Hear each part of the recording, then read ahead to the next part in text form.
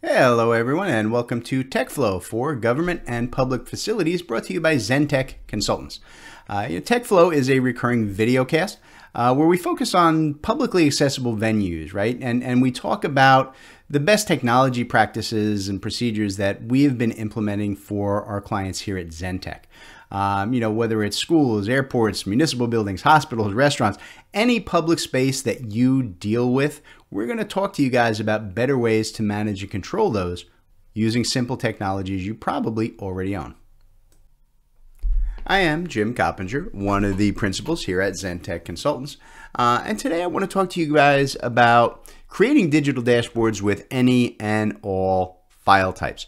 One of the first things that does come up when I show people these digital dashboards that we've been talking about in our TekFlow for Government and Public Facilities setup here is they tend to think that because we're using PDFs, base PDFs as our drivers, that's all that we can work with in a dashboard. And their initial reaction is, well, I do a lot of design work, or I work in Word most of the time, or I've got these, different third-party apps that I use, and we can't, deal with just PDFs. We don't do a lot of PDFs. And that's fine. The thing that I want you guys to take away from this, right, is that you can have access to whatever file types, whatever data you need through these digital dashboards that we've been discussing, right? It's a huge, powerful way for you to be able to work and immediately access any file. I don't care what it is, right? Graphically, right? So I want to kind of walk you guys through just some basic examples of this today, right? And we're going to start with the most basic form of all, right? Which is where most people tend to think, oh, that's all it can do. And it's what I want you to understand. We can do it with PDFs, but it's not limited to PDFs, right? So if the first thing you need to do is link your dashboard to other PDFs. And when I'm building these kind of dashboards, I usually do tend to work in Bluebeam Review for building these because it does an absolutely amazing job of integrating and connecting all of this data more powerfully than anything else I know of. But you see that what I've done here is I've taken this is basically just the same file we've used in other video casts. You see some of our additional buttons and links just to show you. And I'm just going to use some basic text links today, all right, to show you what I'm talking about. All right, but these can be buttons or graphics. The links don't really matter. I just want to show you that we can access whatever data. All right, so exactly what you would expect right here on the first link, we need to link to another PDF file. I want to open up from this PDF to a different PDF, and I can chain 100 of those together. It's simple. You're just going to add the link, and when you click on it, exactly what you would expect, it opens up, right, another PDF which has in addition its own links and buttons and controls, right, building that graphic dashboard that takes us through all of our data access in a really simple to use, intuitive fashion. All right, so PDFs, we've talked about those before. I'm not going to get too crazy on that. All right, but I also want to talk about linking to design, whether it's a DWT or an RVT or any other kind of data file, right? That we're really looking to be able to access floor plans and design files and sections and what's behind the wall, right? And we're dealing with facility control type situations or lease space type of structures in the government, right? Finding the actual design files and being able to click on a specific room and see what's the layout and the design and take dimensions for a new piece of equipment or a new layout. How do we deal with that? Well, we do that the exact same way. All we do is create a link to the actual design file. Now here's the thing. I'm just going to go ahead and click on this and talk while this opens up. All right, notice that what's happening, Bluebeam itself works with PDF and image files. Got it.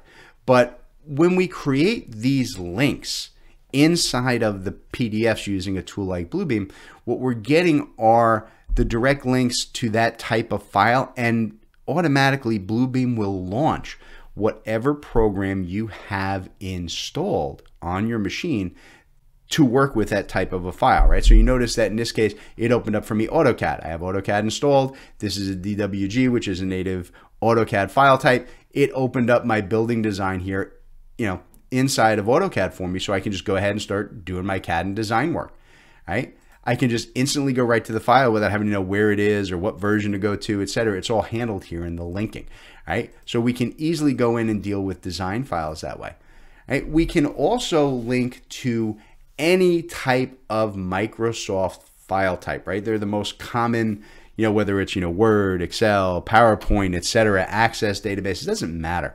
I can link to any Microsoft file type directly from my PDFs. All right, so again, we're just going to jump back.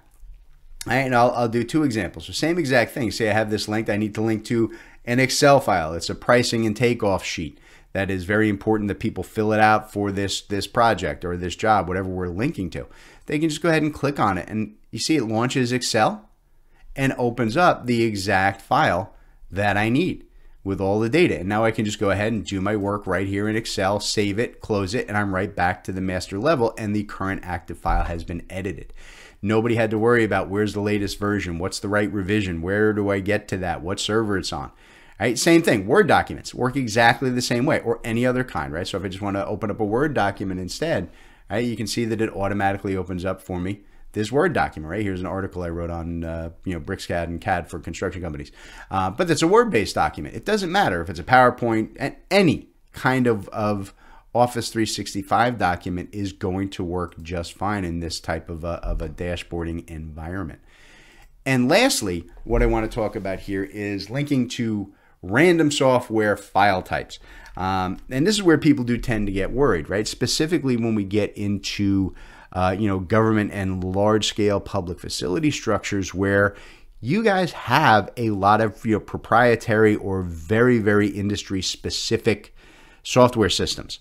Right? You went out to bid, as a government and, local municipality, and somebody developed a program just for you guys, and it's got its own very special types of files, right? Or maybe using some really esoteric, structural support analysis tool that you need because you're dealing with multi-story buildings that, carry heavy loads for, an industrial facility. It doesn't matter, right? We can link to any software file type, so long as the program to edit and access those file types is installed on your machine. These links are going to work. So if you got a link to some random file that's .gbza, that's the file type, we can link to those files and it will launch in the specific program. So I'll show you what I mean. So I actually have we develop and sell a lot of our own tools here. So we have kind of a program, a very small little program that we use to bundle and create executable files. And it uses a .aip file. What is that? Who knows? Nobody on the planet other than us here at Zentex really know what that is for. And it doesn't matter, because all I have to do is create the link to one of my AIP files. Then I can just click on it. And you see, just like that, it opens my AIP file. Sorry, I went on my other screen.